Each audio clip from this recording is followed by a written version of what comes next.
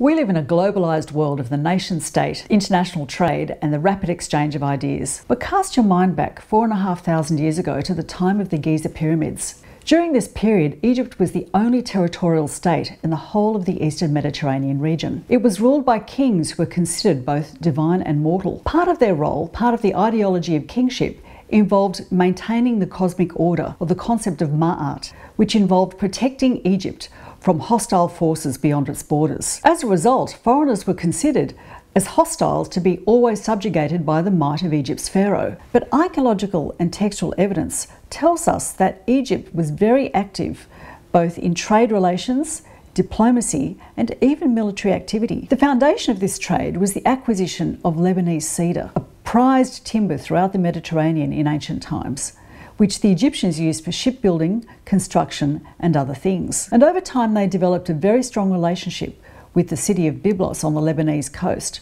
from which they also acquired metals, people, tree resins, and many other status luxuries. Over time, these state trading missions acquired an almost mythical status, and part of the reason for that was because they demonstrated the king's capacity to project his power and, by extension, the power of Egypt itself to distant foreign lands. That said, elsewhere in the region, the nature and extent of Egypt's relations still remain to be understood. Now, there aren't many historical texts for this period, so we have to go to other forms of evidence to try and understand the nature of these relations. And this is where archaeological science can play a role, because we can look at the raw materials that Egypt obtained and understand where they came from through scientific analysis. We can look at the pottery, we can look at the contents of the pottery, we can look at the metals to understand their origins. So why is this important?